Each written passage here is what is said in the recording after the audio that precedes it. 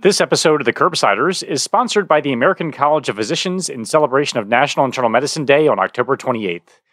ACP provides its 163,000 members with lifelong education, clinical support, practice resources, professional development, and advocacy resources. The Curbsiders podcast is for entertainment, education, and information purposes only, and the topics discussed should not be used solely to diagnose, treat, cure, or prevent any diseases or conditions. Furthermore, the views and statements expressed on this podcast are solely those of the host and should not be interpreted to reflect official policy or position of any entity, aside from possibly Cash Like Memorial Hospital and its affiliate outreach programs, if indeed there are any. In fact, there are none. Pretty much, we aren't responsible if you screw up. You should always do your own homework and let us know when we're wrong.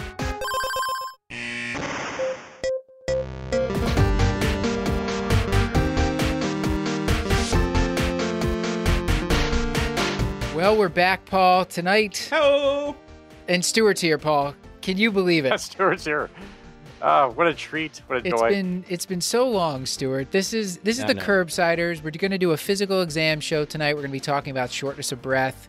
And Stuart, you showed up just for this. Thank you. You're welcome. Paul, before we get into this, can you remind the audience, what is it that we do on this show? Why are we here? Happy to, as always, Matt. We are the Internal Medicine podcast. We use expert interviews to bring you clinical pearls and practice-changing knowledge. And tonight, the great Justin Berk has brought us a special guest to talk to us about a specific portion of the physical examination. So rather than yammering on like I usually do, I'm going to pass the mic to him and let him talk about what the show's about and who's here to help us. Thanks, Paul. Great setup. This physical exam series was made with the assistance from the Society of Bedside Medicine and funding from the New York Academy of Medicine. On the series, we're focused on evidence-based physical exam and how to critically integrate exam maneuvers into our clinical decision-making process. We have a fantastic conversation with our guest today, Dr. Brian Garibaldi. He's an expert clinician, educator, pulmonologist, and intensivist. He's co-president of the Society of Bedside Medicine, associate program director of the Osler Medical Residency Program at Johns Hopkins, where he leads curriculum development and implementation. He is also the director of the Johns Hopkins Biocontainment Unit, which means that he can take care of patients with Ebola. He discusses the approach to a hypothesis-driven exam. Just exclusively that. They're calling Ebola all the time. He discusses the approach to a hypothesis-driven exam for a patient with dyspnea and helps us address the best maneuvers to guide clinical decision-making. Without further ado, let's get to it. Hey, Justin, got a question for you. Why is it that you should never jog and complain at the same time? You'll get wind. I don't know. Because it makes you a little SOB. That's pretty good. All right, welcome back. Yeah. ACP wants you to help celebrate National Internal Medicine Day on October 28th. Share your internal medicine pride by spreading your I Am Proud message all year long, and especially on National Internal Medicine Day. I am proud to be an internist because it is a genuine privilege and an honor to help guide my patients through a complicated health system and to help them meet their own health goals. ACP provides easy, fun ways for you to celebrate at acponline.org/NIMD. You can download posters and a timeline of internal medicine milestones to share in your workplace or online. You can update your social media profile picture to include a National Internal Medicine Day frame, or you can customize and create your own posts, share social media posts from ACP and other internists, or just like and comment on ACP posts. Flood the internet with internal medicine pride on October 28th. Recognize a colleague and spread the love for internal medicine. Be sure to tag at ACP internists and use the hashtags National Internal Medicine Day, hashtag I Am Proud, and hashtag I Am Essential. Visit acponline.org/NIMD to jumpstart your celebration. Physical exam can be overwhelming given that there are so many exam maneuvers. A part of this series is to dive into the literature and focus on the reported test characteristics of these common maneuvers and how to best use them for a hypothesis-driven exam. To understand how the physical exam affects a diagnosis, it's helpful to understand the concepts of pretest probability, likelihood ratios, and post-test probability. As a quick review, pretest and post-test probabilities are the probabilities of a specific diagnosis before and after a test. When we see a patient in front of us, we base our pretest probability for that specific diagnosis on prevalence in the community, initial clinical information, and general gestalt. Each exam maneuver is then a clinical test with its own characteristics, including sensitivity and specificity for a given diagnosis. These are determined by previous studies. Using these characteristics, we can calculate a likelihood ratio, which can then be used to adjust our post-test probability for a given diagnosis.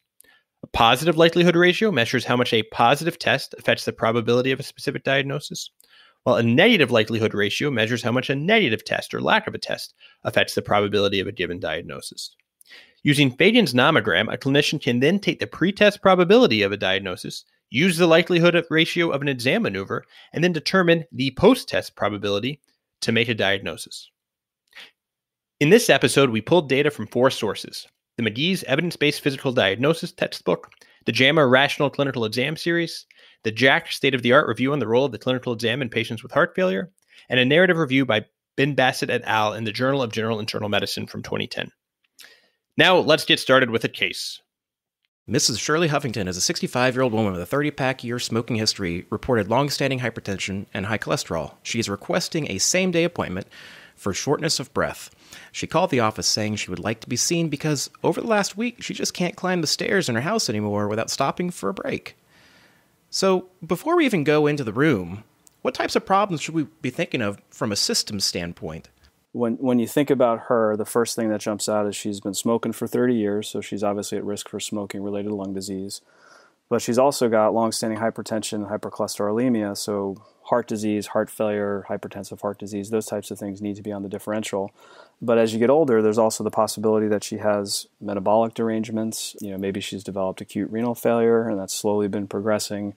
Perhaps she's got anemia for some reason, and that's a common one that we sometimes forget about, that low hemoglobin can drive shortness of breath. As the least smart among us, I see a patient who has shortness of breath. I see a 30-pack-year history of smoking. All I can think about is using my stethoscope on this patient. I can fixate on nothing else. So anemia sounds great, but I'm not thinking about that. I'm just thinking about auscultating. I just want to listen for those sweet, sweet wheezes. For you, a more nuanced doctor who actually has a nice broad differential and actually thinks about the patient, what kind of maneuvers are you thinking about that'll be sort of especially useful right out the gate for this particular patient? So I think the first thing that I start with is observation. I like to go out and meet the patient myself. You go out and you can see them in the waiting room. If they're sound asleep, snoring, and having apneic episodes, you've already diagnosed them with sleep apnea. Do they have to use their arms to lift themselves up out of the chair? And then as you're talking to them and you can start walking with them back to the clinic room, you stress the system. You can see if this person wasn't short of breath when I went out to meet them, did they get markedly short of breath as I was walking with them? I actually carry a pulse oximeter with me because I work in a pulmonary clinic, and so I'll oftentimes for a new patient just do an ambulatory sat as I'm walking them back to the patient room. You also get a neurologic examination. You get a gait exam. You get a sense of are there other systemic problems that are underlying this person's primary symptom. I think if we jump straight to auscultation, I think you're really at risk for losing a world of information. And really, when you put the stethoscope on the chest, many times you're really confirming what you already suspect or might even know from prior exam maneuvers, history, and observation. So I think we don't want to shortchange the rest of the physical exam by spending a lot of time talking about auscultation without talking about some of those other maneuvers, which I think in this particular patient would be as helpful, if not more helpful, than auscultation. When I'm teaching at the bedside for our residents or medical students, I'll ask, what have you noticed about this person's respiratory rate? And if they say, it's normal, I'll ask them, what is a normal respiratory rate? And invariably, you get someone who's going to say 12 to 20. If we all spend a moment here, if we breathe every 3 seconds, you're going to realize very quickly, wow, I feel kind of short of breath. But respiratory rate has actually turned out in many diseases, and COVID as well, it's actually a predictor of worsening disease. In models in our patient population, respiratory rate is one of the single greatest predictors of progression to severe disease or death. And so if you look at patients who come in, if your respiratory rate's above 22, that portends badness, as opposed to if it's 18 or less, you're probably in pretty good shape, at least for the moment. So I think respiratory rate is a free and easy one, and you can really pick up on an abnormality very quickly. If someone's got a respiratory rate of 22, where's the pneumonia, where's the heart failure, where's the fever, where's the metabolic acidosis, where's the anxiety, where's the pain? Something is abnormal, and you need to explain why. The other one that's really powerful is asymmetric chest wall expansion. So I can remember very clearly doing my walk rounds at the end of the evening. I wasn't even planning on going into patients' rooms. I was just kind of rounding at the end of the night before I went home. And there was one patient who had just been extubated that morning, and he was breathing a little bit fast, but he had actually taken his gown down because he was hot. And you can see that the right side of his chest was not moving at all. And so we went in there and confirmed that, there was no expansion of his right chest. We tapped on his chest. He was actually hyperresonant, and he had no breath sounds. And then we have portable ultrasound machines in our ICU. We threw the machine on, and he had a lung point. So he had clear evidence of a large pneumothorax that we actually knew just from looking at his chest, tapping on the chest, and feeling his chest. We were able to actually put the chest tube in before we even got a chest x-ray because we were so confident that's what was going on. You grabbed the chest tube before you grabbed the stethoscope. We did have a digital stethoscope that I did listen for the absence of breath sounds. But I wanted to, so it seems like with this patient, you gave us the great tip that we're going to have met them in the waiting room. We're going to be watching, like looking at their neurologic exam, watching them walk. We're going to check their pulse ox on the way back to the room. We talked about the exam so far. Is there anything else that you think you would do for this lady? Before I listen, I'm looking for any asymmetry in the chest, and that's asymmetry in expansion, that's asymmetry in percussion. But I'm really trying to figure out, is there anything localized or asymmetric that would make me think this woman has an infection? And then when I listen, I think it's really important, not just for listening, but also for observation and all the palpation percussion we talked about. People are 3D objects, right? They have a front side, they have a back side, they have sides, right? And so the times that I've completely missed the boat and looked at the chest x-ray and found the pneumonia that I didn't hear or palpate or percuss, it's when I forgot to look in common areas that we miss. If you don't listen in someone's side and if you don't listen anteriorly, you could be confident that they don't have a lower lobe process, but you could miss a whopping socked-in middle lobe pneumonia or a lingular pneumonia. I think it's really important to be systematic when you're looking for something like an infection. And in those patients, sometimes, to be honest, ultrasound is really, really helpful because you may not be able to do a good posterior exam, but the ultrasound can penetrate and tell you if there's something going on posterior laterally. So this is great, and this is a lot of information. And maybe a way to recap, Dr. Garibaldi, can you go through, when we have the patient in the room, what are some of the maneuvers that you're thinking of when you're going through that differential? Which ones seem to be the ones that are really going to help guide clinical decision-making, and which ones maybe are ones that are wasted time or are not as useful as others? Sure. I think the most important thing is observation, looking to see, are they short of breath at rest? Do they get short of breath when we stress the system? I think that tells you that you're in the right ballpark, that there's something going on, usually cardiopulmonary. I'm going to look at the hands. I'm going to look for anemia. I'm going to look for cardiovascular disease by examining pulses. I'm going to look for any signs of systemic inflammation in the hands or signs of chronic lung disease. For worried about heart failure, I'm definitely going to look for low extremity edema. I'm going to assess the chest, looking to see if they have a laterally displaced PMI. I'm going to look at the jugular venous pressure. I'm going to feel the carotids. I'm going to feel the chest for symmetry when I'm worried about a focal process like a pneumonia or some sort of a mass. Then I'm going to percuss the chest, looking again for asymmetry, because it's that asymmetry that really kind of guides you toward an abnormal process. And then I'm going to use auscultation to try to better understand, are there focal findings? Are there diminished breath sounds? Are there crackles in one particular area versus another? They're less helpful for heart failure because the absence of them doesn't help. But if you hear focal crackles and maybe you have changes in egophony, perhaps there's a consolidation or bronchiectasis in some area that could clue you in. And then I'm going to listen to the heart. I'm going to listen for any clear valvular pathology. I'm going to listen for extra heart sounds that could lead us down the path of heart failure. So those are sort of the general things that I'd be thinking about. And then additional maneuvers would be guided by what else we get in the history. When you're doing a physical exam, you're not doing it in a vacuum, right? When you can talk to somebody, you're really trying to come up with what's a hypothesis-driven physical examination based on what my pretest probabilities are, which are defined by who the person is, what they're experiencing, and what they tell you. That really is going to help you narrow down the maneuvers that are going to help move that needle. And I think in this particular patient, the two leading things we're worried about are heart failure versus some sort of smoking-related lung disease, either COPD or maybe interstitial lung disease from smoking. And I think our physical exam can really try to help us rule in or rule out heart failure and try to understand if there are findings that go along with obstructive lung disease or interstitial lung disease. All right. So I want to give out some numbers to the team, and we'll just see how everyone responds. Our producer, Sam Masur, collated evidence on test characteristics on some of the most common maneuvers for shortness of breath.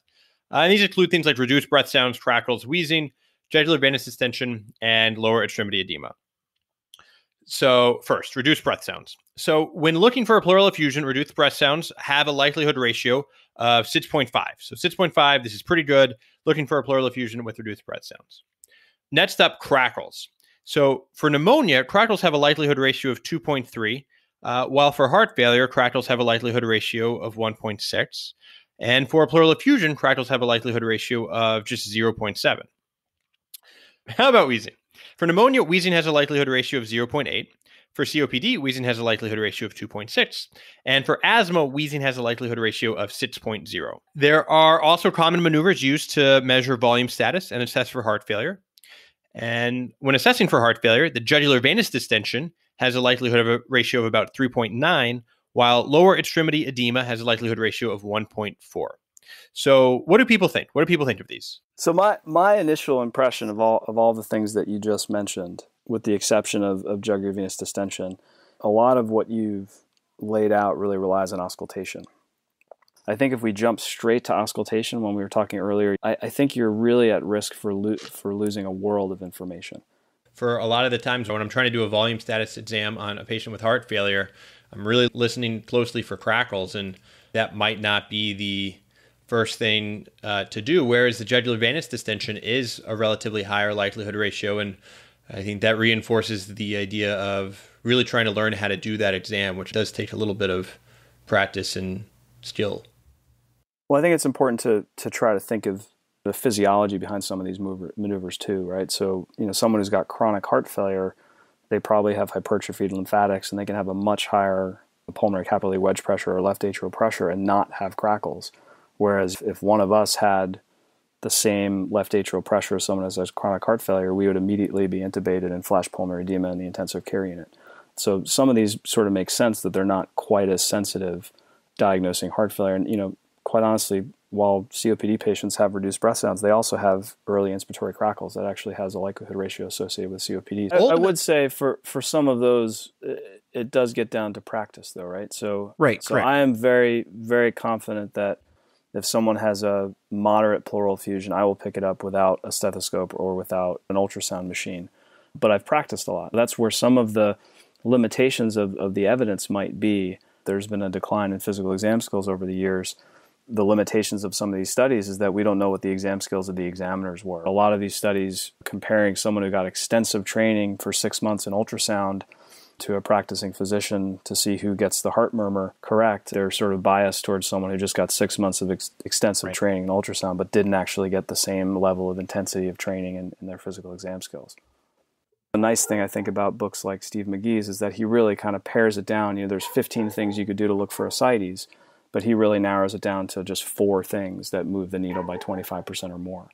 That's what I try to focus on in terms of the maneuvers that I practice, but also what I'll spend time teaching to others. We're talking about the likelihood ratios, and I don't know if we said it yet, but I think it's helpful. So the likelihood ratio of 10 is really going to change. 10 or higher is like really good. It's going to drastically change the post-test probability, right? 5 is like a medium change in your post-test probability. Less than 5 is not as great. A lot of the ones, Justin, that you had pointed out there were between 1 and 5. So what cutoff should we be looking for? And did you have any clever name for that? Matthew, that's such a great question. Because in fact, some maneuvers have evidence that is wildly impressive, and we have therefore created a section in each episode called the over-sits, under-sits maneuvers. We have a list of maneuvers that we're calling the over-sits, under-sits because they will have a likelihood ratio of greater than 6.0 or a likelihood of less than 0.6, which means that they will have very significant changes in your pre-test probability to post-test probability. These are maneuvers that in previous studies have really demonstrated things that can change the needle. And so a few short examples, all of which will be in these show notes. First, asymmetric chest wall expansion for pneumonia, likelihood ratio of 44. Similar asymmetric chest wall expansion for a pleural effusion has a likelihood ratio of 8.2. Hyperresonance on percussion for COPD, a likelihood ratio of 7.3. Reduced breath sounds for COPD, a negative likelihood ratio of 0.5. We talked about wheezing for asthma having a likelihood ratio of 6. And then a couple for heart failure that I thought really are big maneuvers that can help diagnose heart failure. The first, hepatojugular reflux for heart failure, has a positive likelihood ratio of 8, a negative likelihood ratio of 0.3. An abnormal Valsalva for heart failure has a likelihood ratio of 7.8, negative likelihood ratio of 0.1. A displaced apical impulse for heart failure has a positive likelihood ratio of 5.8, a negative likelihood ratio of 0.4. Finally, as Dr. Garibaldi mentioned, anemia is something that can cause shortness of breath, And sure enough, while pallor for anemia has a likelihood ratio of 3.5, the negative likelihood ratio is 0.5. The likelihood ratio for pallor in the palmar crease is 7.8, and pallor for conjunctival rim has a likelihood ratio of 16.7, so we should be looking at eyelids more often. Finally, in inpatients with respiratory symptoms, diminished tactile fremitus or diminished focal resonance has a likelihood ratio of 6.3 for pleural effusion or a negative likelihood ratio of 0.3. In some of these maneuvers, it made me think, when I am looking at a patient and assessing for heart failure, I need to be checking hepatojugular reflux, abnormal Valsalva, and a displaced apical impulse, because these maneuvers seem to have impressive test characteristics. What are your interpretations of some of these numbers? Yeah, so the first thing I'm struck by is that most of the maneuvers that made it to your over 6 and under 6 are actually not auscultation, right? Most of them are either visual or some sort of dynamic maneuver where you palpate something or you stress the system and you get a response. So I think that's really important to remember, that a lot of the high-yield maneuvers for cardiac and pulmonary are actually not auscultation.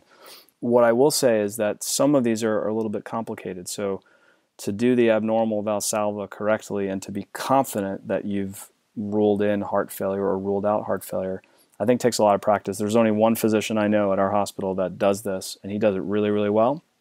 But he actually carries around a special device that patients will blow into so that you maintain 40 millimeters of mercury Valsalva for 10 seconds so that you know that they actually did a Valsalva maneuver. It's actually very hard to reproduce, but if you can do it, it probably is a useful test. I personally don't do it because I just don't have the confidence that I can get my patients to do an appropriate Valsalva for 10 seconds. You need a manual blood pressure cuff too, right? Yeah, you do need a manual blood pressure cuff. There are some automated ones I think that can do it, but they're not very, very common. So I think that one, while the performance characteristics are really good if you've been trained to do it, I think that's probably not one that I would go out and say everyone should learn how to do this. Whereas hepatojugular reflux, I think it's a pretty easy maneuver, but it's commonly done incorrectly. So if you press on someone's belly, and some people call this the abdominal jugular reflex, because if you have someone who's got right heart failure, you press on their liver, they're going to be upset with you. So you can press anywhere over the belly.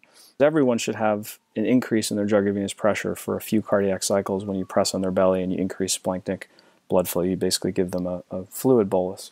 But what you're looking for is a sustained elevation of 4 centimeters when you hold sustained pressure for 10 seconds. And if you see that sustained elevation as you're holding sustained pressure, and then oftentimes what I'll do to confirm that is I'll just look to see when I let go of that pressure, do you see that descent in the jugular venous pressure? That tells you that someone's filling pressures are high. And it turns out it's not specific for right heart failure. Even though it was first described with tricuspid regurgitation, it's not specific for right-sided filling pressures. It actually could be either left or right-sided filling pressures. But that gives you a sense that someone has high filling pressures. And I love looking for the apical impulse. I think when you find someone who has a laterally displaced apical impulse, lateral to the midclavicular line, that you can be fairly confident that they have a reduced ejection fraction and or high filling pressures. The problem is all of these findings for reduced ejection fraction in particular, you can have an EF that's low and not have any of these findings. So the absence of those findings, not super helpful, but if I find someone who's got a displaced apical impulse when I was already thinking that my differential is heart failure, then I'm pretty confident that person has heart failure. The other thing that's nice about particularly these maneuvers for heart failure is that not only are they diagnostic potentially, but they're also prognostic. If you have someone with ischemic heart disease and they have a displaced apical impulse, or if they have an S3 on auscultation, or if they have Kussmaul sign, which is that inspiratory rise in your jugular venous pressure that's abnormal, those patients with the same EF, if you have one of those findings, your 1-year mortality is significantly increased. So not only are they diagnostic maneuvers, but they potentially could be prognostic maneuvers. And these have been shown in multiple clinical trials looking at different heart failure drugs. Your physical exam and those findings actually predict mortality just as well as biomarkers, just as well as echocardiograms. So I think we should try to make this a little bit specific to our patient. And just to recap what we talked about so far, to check our patient for heart failure, we'll look at her jugular venous pulsations. And if we can see that the jugular venous pressure looks like it's like up to her mandible, probably the hepatojugular reflux isn't going to add a lot. But if we don't see the jugular venous pressure being elevated, we hold pressure for 10 seconds and look for a 4 centimeter rise and see if that's sustained through that 10 seconds that we have our hand on the patient's abdomen, and we're not going to press on their liver if they have an enlarged liver, right-sided heart failure. And then we're also going to feel for the apical impulse, probably on every patient, so that when we feel one that's actually displaced, we'll know what abnormal feels like. So those are for heart failure. And maybe, unless you're this one guy at Hopkins that's carrying around, probably Paul Williams has one of those too, but probably not going to do the check for abnormal Valsalva. When I was reading about it, I was like, this sounds like quite a thing. But what a test. What a test. Yeah. Yeah, so it depends on someone's baseline skin tone, right? So just pallor in general is a subjective thing. If you've never seen someone before, it's hard to know. For someone who's lighter skinned, I do look for palmar crease pallor as part of my approach to the hands. So I think the hands are really very, very high yield in somebody who's short of breath, because you can look for clubbing, you can look for splinter hemorrhages, you can look for signs of arthritis that could be part of an autoimmune disease. You can look for palmar crease pallor, which can tell you if someone has the possibility of anemia. If it's an equivocal finding there, I will jump to the eyelids and look to see if they have conjunctival rim pallor to understand if they might be anemic. And again, that could be driving their shortness of breath, or it could be part of a systemic process. I look for an interface dermatitis or mechanics hands that you might see in someone who's got an autoimmune-related lung disease. So I think the hands are just a wealth of information. So I always start with the hands, looking at the nail beds, looking for abnormal nail change that could go with chronic disease. While I'm doing that, I'm also going to check a pulse, right? Because you can get a really good sense right away. If someone's tachycardic, that increases the likelihood that they have some sort of cardiopulmonary insufficiency. And I'll do that bilaterally too, to get a sense of whether or not they might have peripheral vascular disease or some abnormality that gives someone asymmetric pulses. So I think those are all pretty easy to do. You can do them in 10 seconds or less, and get a really good sense of what's going on systemically. And then I really just march my way up the upper extremities. I'll check, before I check the jugular venous pressure, I always check the carotids, because the carotids are your window into timing a murmur. If there's going to be one, you can feel for asymmetry, which tells you about vascular disease. If you suspect aortic valvular disease, the carotid pulsations can actually help you figure out if someone's likely to have aortic stenosis, if they have diminished or delayed carotids, or you can rule out carotid aortic stenosis if someone has bounding carotid pulses. But unfortunately, most people with moderate aortic stenosis have quote-unquote normal carotids, so they may or may not be helpful. But I sort of make that part of everything that I do before I look at that jugular venous pressure. And then I move to the chest, and I really combine my chest exam with both pulmonary and cardiac maneuvers. So I will inspect the chest, looking for that symmetry that we talked about earlier. I actually do percuss anteriorly if I'm suspicious of COPD, because the loss of that superficial cardiac dullness actually goes along with someone who's hyperinflated, and so that has a pretty good likelihood ratio. I think it might meet your 6 over 6 under 6 criteria. I can't remember the exact number, but we'll get it in there. But if you lose that superficial cardiac dullness, that could be a sign of hyperinflation. And so I kind of do all of that at the same time, and then I will finally move on to auscultation.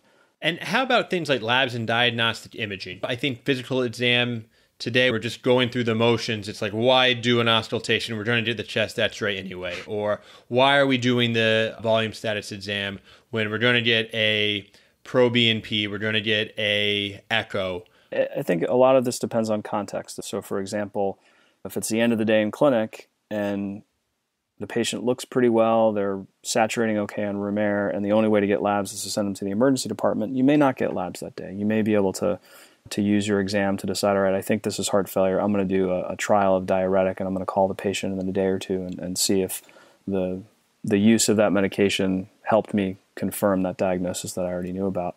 But sometimes labs will be important, right? If you're worried about someone who's got chronic hypertensive heart disease and maybe they have a little bit of edema, you're worried about renal function. Are you going to want to check a creatinine, especially if you're going to be diuresing them to understand, do they have end organ damage? So I think a lot of it is based on context, but I'm not sure in this particular case how helpful labs are going to be because, for example, an elevated pro-BNP, the likelihood ratio is not that much better than, if you have a laterally displaced PMI and an S3 and an elevated jugular venous pressure. The BNP in that sense doesn't help me at all. I already knew that the person had heart failure. Now, if I didn't really know, let's say some of the findings weren't present, I was having difficulty seeing the jugular venous pressure for whatever reason, the patient didn't have lower extremity edema, a negative or a low pro-BNP would be very helpful, right? It makes it unlikely that that person has heart failure. So that might be a helpful test to try to help me in a person where I'm having a little bit of a trouble eliciting the findings that I think are helpful to rule in or rule out heart failure. But in general, I don't think it's going to be all that helpful. Chest x-rays in clinic, oftentimes we're talking about hours to days turnaround or sending the patient from your clinic to somewhere else. But if the person's been progressively more short of breath and you have objective findings of heart failure, you're not going to wait for a chest x-ray or an echocardiogram to start Lasix and to start managing their heart failure appropriately or to even begin the workup looking for ischemic disease. And so I think your initial foray into what am I going to do right now with this person who's short of breath in front of me, you're probably not going to have the time to get those tests before you have to make a decision. Am I treating the COPD? Am I treating the heart failure? Am I treating the pneumonia? I think oftentimes we have this over-reliance on labs, and particularly when we're training in the hospital where we have labs all around us, we start using the labs in place of the information that we would have gotten actually in real time faster if we were in our outpatient practice or if we were not dealing with a hospitalized patient. What about with an ultrasound, handheld ultrasound, distinguishing CHF versus COPD or some other causes of shortness of breath? What are like the most high yield things that you think would be attainable for someone that's like, maybe they're going to get a year, like infrequent touches on an ultrasound, but they're going to get some training? I think probably the easiest thing is there a large pleural effusion? That's really, really good with ultrasound. And even though you can get to 90% sensitivity specificity with just your hands and a stethoscope, you can get up into the really high 90s, 98, 99% sensitive and specific for smaller amounts of fluid if you use a handheld ultrasound. And it's pretty easy to train someone to recognize pockets of fluid. The other thing that's not as difficult as you might think is determining if someone has a low or normal EF.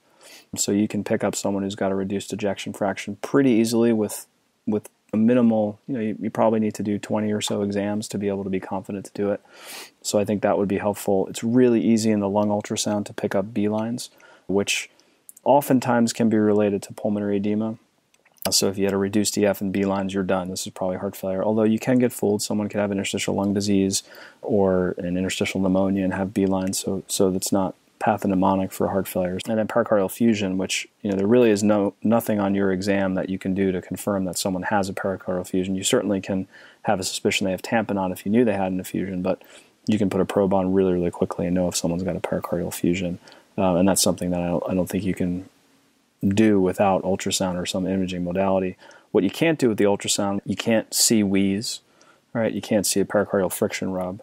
And so you're not going to be able to replace some of these other findings that we already said had high yield, like wheezing for asthma, for example. So I think it's not going to replace the stethoscope completely, but with some training, you can get pretty good pretty quickly at those basic maneuvers. Right. So if this patient, we slap the ultrasound on, they have greater than 3 B lines bilaterally in multiple rib spaces. They have a pleural effusion when you look above the liver and the spleen. This is probably not a COPD exacerbation. This is probably heart failure.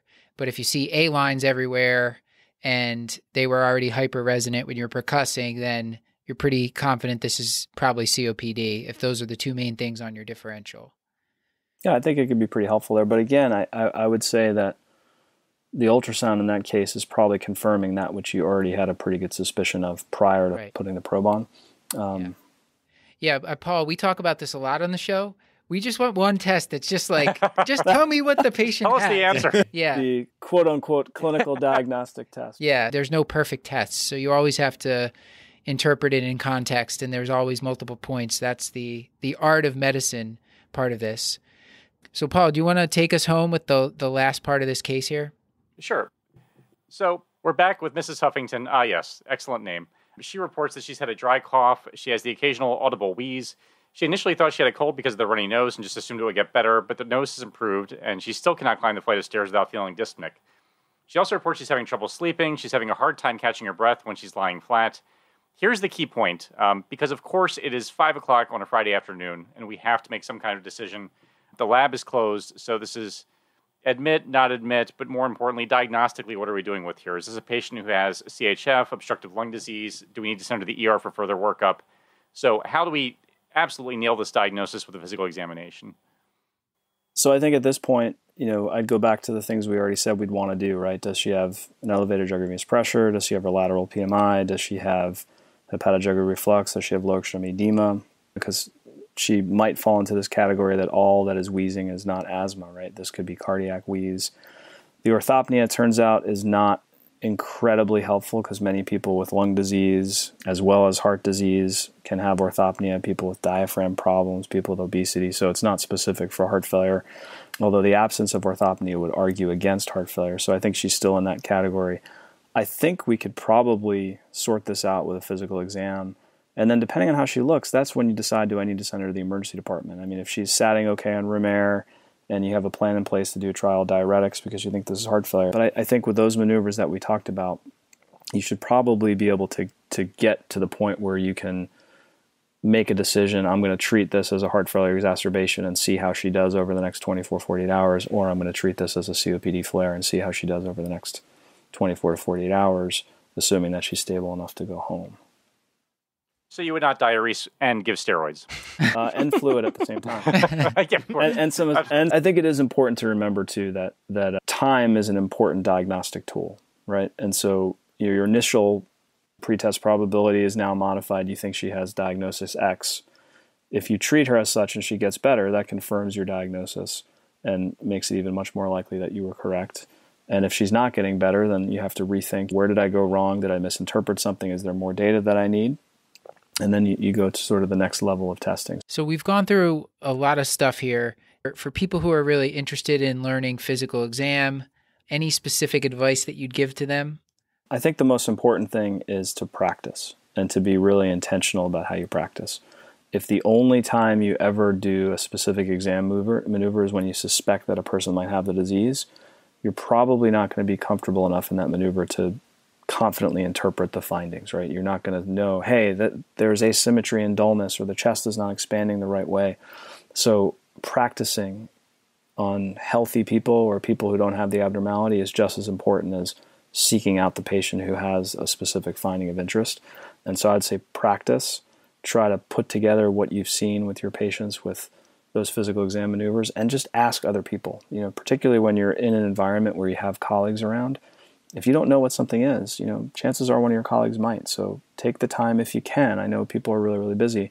Take the time to say, hey, I'm not sure what that is, but I know it's not something I've seen before. Let me figure out if this is relevant and important. And I can't tell you how many times I've benefited from popping into the next exam room and saying, hey, can you just come look at this patient with me? I don't know what this is, and I'm hoping you might. And so I think asking for help is a really, really good one. And then the other thing that to remember, which we haven't really emphasized, is that if you're interested in some part of the body, you actually have to look at that part of the body. And so you're doing yourself a disservice if you're going stethoscope fishing, pulling the shirt out and dropping the stethoscope down and hoping you snag the heart. I promise you're going to be missing stuff, right? So if you really care about what the exam is going to show, make sure you do it properly. Make sure you put yourself in the right position to be able to see the right findings and interpret the right findings. Anything you'd like to plug, Dr. Garibaldi? Anything that we should send our listeners to check out? Sure. I think if you're interested in learning more about physical exam maneuvers, there's a couple great resources that you can look at in addition to the ones we've already highlighted. The first, I would say go check out the Stanford 25. They have a number of really high quality, high production value videos on different physical exam techniques. And then also, if you have a chance, check out the Society of Bedside Medicine website, bedsidemedicine.org, where we have a number of links to useful clinical skills resources, but also something we call the 5-minute moment, which is a way of teaching a specific physical exam maneuver or technique grounded in history, but also in the evidence behind that maneuver to help you and your learners remember one salient feature of the patients that you're seeing together. Awesome. Cool. Thank you so much for joining us, Dr. Garibaldi. This was amazing. I think this is really helpful. A great first show to kick off the physical exam series. I was so happy to be here. Hope to get to do it again. Awesome. Thanks so much.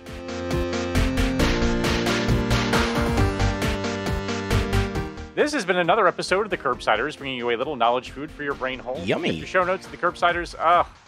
I thought I could make it through. Get your show notes at thecurbsiders.com/podcast and sign up for our mailing list at thecurbsiders.com/knowledge food to get our weekly show notes in your inbox. That's right, Paul. Our dynamic, dedicated team delivers to you high-value, practice-changing information. To do that, we need your humorous, highbrow, and hilarious feedback. So please subscribe, rate, and review the show from wherever you consume your podcasts, or shoot us some electronic mail to thecurbsiders@gmail.com. And inordinate thanks goes to our producers for this episode, Sam Masur and Justin Berk, and to our social media team, Beth Garbitelli on the Twits, Maddie Mad Dog Morgan on the gram, and Chris the Chu Man Chu on the Book of Faces. There still exists stunning silence on both Snapchat and TikTok. Till we meet again, I'm Stuart Kent Brigham. Good night. Thanks everyone for tuning in. This episode was made with the assistance of the Society of Bedside Medicine and funding from the New York Academy of Medicine. Tonight I have been Justin Lee Berk. Paul, I'm pretty sure Stuart was just crafting that the entire episode. Oh, 100%. Yeah, that's written on a separate screen and was read verbatim. I have no question. Well, until next time, I've been Dr. Matthew Frank Watto. And we would be remiss if we did not thank the great Stuart Brigham for composing the theme music that you're presumably hearing right now, as well as to thanking Clair Morgan of Notterly for editing our audio. As always, our main Dr. Paul Nelson Williams, thank you and goodbye. You know, I had to take off my headphones so I couldn't hear you during that, or I would have been stuttering. God. That was great, Stuart. Thank you. It's good to have you back. And thanks to our partner, VCU Health Continuing Education, who's helping us offer free CE credits for physicians and other healthcare professionals. Check out curbsiders.vcuhealth.org for more information.